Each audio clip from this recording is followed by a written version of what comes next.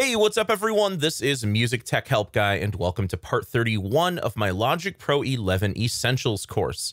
As we wrap up this course, I want to focus on the final touches you'll add to your project before you bounce your final mix or export your final project as a stereo wave file for distribution. In this video, I'm going to focus on the stereo output and how to use the mastering assistant, which was introduced in Logic 10.8. So off screen, I did a full mix of my song Running Out of Time. I used a combination of third-party plugins and stock Logic plugins for this. And like I said, we're going to be dipping into sort of mastering territory with this video, but I do want to stress that professional mastering engineers do not master this way.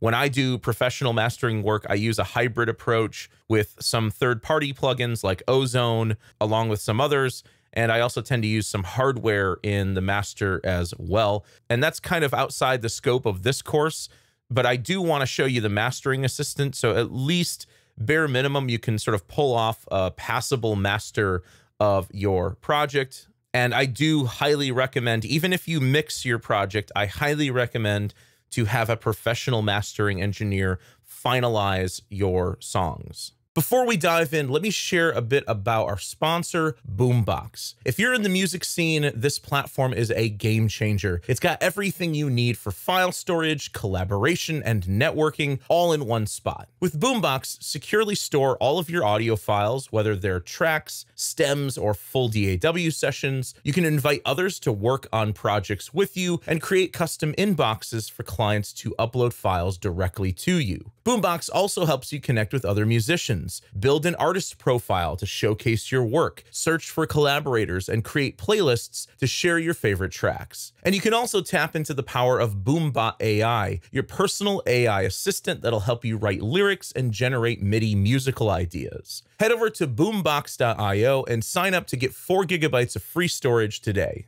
So the first thing you want to do is you want to make sure that the stereo output and the master fader are both set to unity, that is 0.0 dB, so we don't want any added or reduced gain. And you also want to check your stereo output for clipping. So let's just play a little portion of the song here. You've got your secrets, but they don't faze me. I see love in your eyes and trust in your smile. Yeah, so there's definitely some clipping there. Now, there's two approaches to this. Sort of the lazy way to do this would just be to add the gain plugin to the stereo output and drop down the gain a bit. I recommend leaving around 6 dB of headroom to allow the mastering assistant and any other mastering plugins you might add some breathing room. So if I'm clipping by like 1.2 dB, I may want to drop this by around 7 dB to get that 6 dB of headroom. Probably the better way to do this is just to go to the last summed channels in your mix and pull them down. So I'm just going to pull these down until I've got roughly 6 dB of headroom. And you can see here I have all my vocals in one stack. I've got all my instrumental in another stack, and then I've got this snaps track as well. You've got your secrets, but they don't faze me. I see love in your eyes and trust in your smile. We've hit the bottom about 1,000 times. So we've got some peaks up near like -3 dB, but most of the energy is around -6. So I think that's just fine for this. We are going to get that volume back later when we set the final loudness level of the track.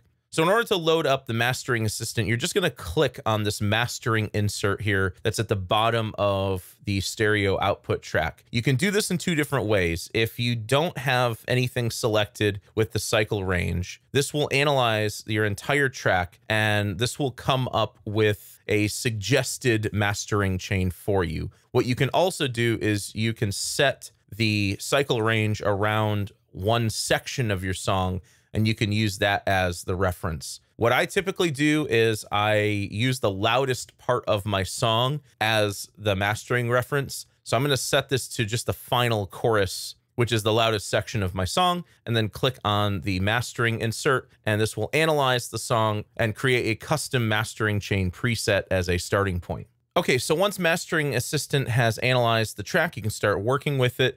You can see there's really three main areas. There's a dynamics section, a spread section, along with a frequency EQ section.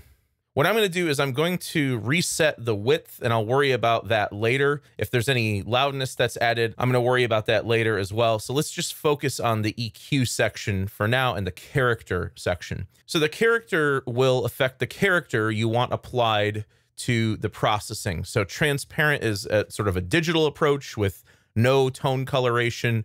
Clean is going to mimic like transistor processing. Valve is going to mimic tube processing. And punch is going to be more of a transient focused mode. I actually recommend working in transparent mode for minimal coloration of the tone, and then dial in the mastering settings you like, then go back to the character and toggle between these four and see which one you like the best. So that's what I'm gonna do for this video. I'm just gonna start on transparent. And first, let's talk about the auto EQ. So the auto EQ essentially analyzes your track and tries to automatically compensate for frequency imbalances that Mastering Assistant doesn't like. And you can apply this above 100%, below 100%, or 0% if you just want to completely bypass it. Girl, we've gotta light this by sometime. You know we've gotta grow up, create the seeds and sow them. I told you that we're running out of time. Don't tell me that you're faithless. Tell me that you feel less. In addition, there are three different bands here that you can control: a low shelf, a high shelf, and then a mid-frequency band. So this is the custom EQ, and you can pull this in and out here. So if you don't want to use it, you can pull it out. If you do want to use it, you can pull it in. So let's maybe add a little more top end for a little more high-frequency shimmer. You know we've got to grow up, create the seeds and sow them. I told you that we're running out of time. Don't tell me that you're faithless. Tell me that you feel less. I told you that we're running out of time. You know we've got to grow up, create the seeds and sow them. I told you that we're running out of time. Awesome. So next up, let's move over to the spread section. This is where you can add stereo width to your master, or you can reduce the stereo width. So if you have a track that seems a little too narrow, you can make it a little wider, or maybe you have a track that sounds a little unfocused and you need more center definition and center punch. You can pull this down. Now, as you're using the spread control, you're going to want to pay attention to this correlation meter. What the correlation meter does is it shows you any phase cancellation that's happening between the left and right channels. +1 means that the two channels are 100% in phase, so essentially like dual mono. And then -1 means they're like completely out of phase. So in general, you want to keep this above 0, and preferably for my personal preference, I like to keep this very close to +1. You know we've got to grow up, create the seeds and sow them. I told you that we're running out of time. Don't tell me that you're faithless. So you can see when I add more stereo spread, it kind of creates a cool effect, but you can see that the correlation is dipping below 0. Whereas if I pull it over to the left, you're going to see it even closer to +1. You know we've got to grow up, create the seeds and sow them. I told you that we're running out of time.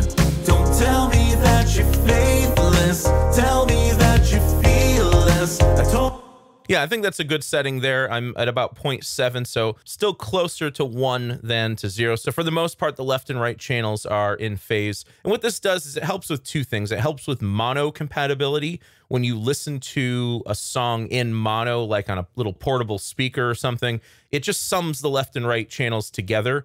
And if your correlation is really low, like it's dipping below 0, information on the left and right channels are going to be canceled out. Whereas the closer your signal is to +1, the more mono compatible it's going to be, meaning when you sum the left and right channels together, you're not going to get as much phase cancellation, not as much loss of that information.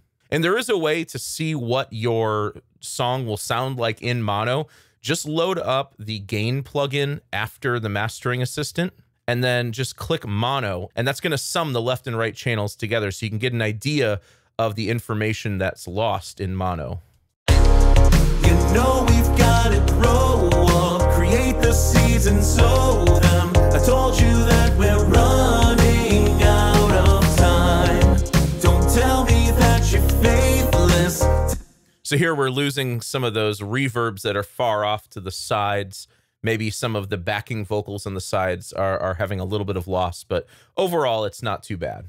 And then this brings us to the dynamics section, which has a loudness control. This also has a limiter built into it that automatically sets up a -1 true peak ceiling. So there's no need to add an additional limiter after the mastering assistant. It's actually built into the mastering assistant. There's also an exciter, which will just sort of saturate the signal. This is just simply on or off. And then there's a loudness meter, which we'll talk about in just a bit. So let's just hear what the exciter sounds like for now. You know we've got to grow up, create the seeds and sow them. I told you that we're running out of time. Don't tell me that you're faithless, tell me that you're fearless.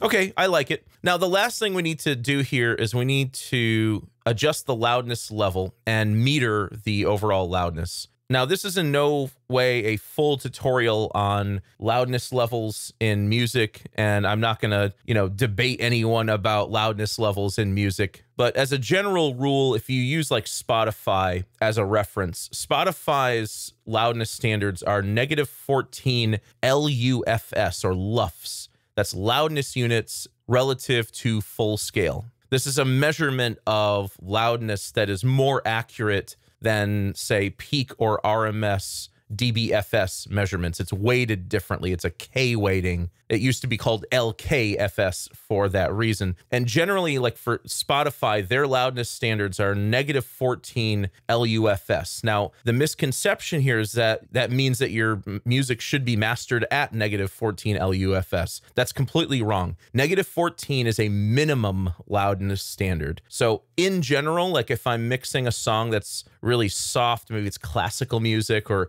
something that has a lot of dynamics to it, but overall is a softer tune, yeah, I might do like -14, -13. But for like pop music, rock music, I'm usually shooting for up around -10. But at the same time, I don't want you to pay so much attention to the number as paying attention to how the music sounds. Certain music and certain instrumentations handle louder dynamics better than others. So the way this works is you click start to start monitoring, and you're going to get 4 different measurements here: an LU range, momentary loudness, short-term loudness, and integrated loudness. Integrated loudness is like your long-term loudness. So I generally use integrated loudness for my loudness measurement. So really all you got to do is play the loudest portion of your track with this running. And if you make any changes to the mastering assistant while this is running, you're going to want to click the reset button to reset the metering. Generally speaking, you want to listen to a pretty long chunk of the song, maybe like 20 to 40 seconds to get an accurate integrated reading. You know we've got to grow up, create the seeds and sow them. I told you that we're running out of time. So even though the momentary and short term are kind of up near -10, -11, the integrated is around -12. So we have a little bit of room to grow here. And just a quick side note here, all of the musical examples you've heard up to this point have been lowered by 1 dB in post, and all examples you'll hear from this point forward will be lowered by 3 dB in post. I just don't want the huge difference between my -20 LUFS voiceover and the -10 LUFS master to be a shock to your ears. You know we've got to grow up, create the seeds and sow them. I told you that we're running out of time. Don't tell me that you're faithless, tell me that you're fearless. I told you that we're running out of time. You know we've got to grow up, create the seeds and sow them. So what I generally do is, again, I'm not paying attention to the number so much, although I usually find that I'm around -10. What I do is I push the loudness up to the point where I feel like the song is starting to lose clarity, and then I back it off a little bit. So I think this is a good setting for where we are right now. Now, one last thing you can try out here is the loudness compensation. Essentially what this is it's a volume match or a loudness match for when you use the built-in bypass, not this bypass, this bypass. What this is going to do is it's going to drop out all of the effects in the mastering assistant and show you the original track, but it's going to lower the loudness of the mastering assistant so that you're not getting like a biased result. Very often our ears will perceive something that's louder as better. So we actually want to hear the changes mastering assistant is making to the track, not just the loudness increase. So generally what I like to do is after I do all of this, I'll turn on the loudness compensation, then bypass this a few times to hear the before and after without a volume change, without a loudness change. You know we've got to grow up, create the seeds and sow them. I told you that we're running out of time. Don't tell me that you're faithless, tell me that you feel less. I told you that we're running out of... Yeah, the transients are really popping out more. There's more clarity in the vocals. It's wider, it's just fuller and bigger and more silky sounding. So I like that. So I'm going to turn off the loudness compensation for now. And like I said before, I personally like to go through the character after I've dialed in the other settings. And most of the time I find myself just landing back on transparent. So let's see what all four of these sound like. You know we've got to grow up, create the seeds and sow them. I told you that we're running out of time. Don't tell me that you're faithless, tell me that you feel less. I told you that we're running out of time. You know we've got to grow up, create the seeds and sow them. I told you that we're running out of time. Another life. Tell me now under the setting sun, 'cause when you finally wake up I'll be gone. Don't tell me that you're faithless, tell me that you feel less. I told you that we're running out of time. You know we've got to grow up, create the seeds and sow them. I told you that we're running out of time. Yeah, ultimately I ended up going back to transparent. The valve's got like a really cool mojo to it, but at the same time, it kind of makes certain spots a little mushy, which I'm not liking. And it's also affecting the loudness level as well. So just keep in mind, you switch the character, it's going to switch the way all of these different controls react and how they sound. Okay, so that is the mastering assistant in Logic Pro. You can add additional plugins after the mastering assistant or before the mastering assistant if you want. I do not really recommend adding much after it because that means that you're adding plugins after the limiter that's already built into the mastering assistant. But if there's a certain plugin that you want in your master before the mastering assistant, you can certainly add it before the mastering assistant. I hope you guys enjoyed this video. If you did, please leave it a thumbs up and subscribe to the channel to see more content like this. As always, thank you so much for the support, and thanks for watching.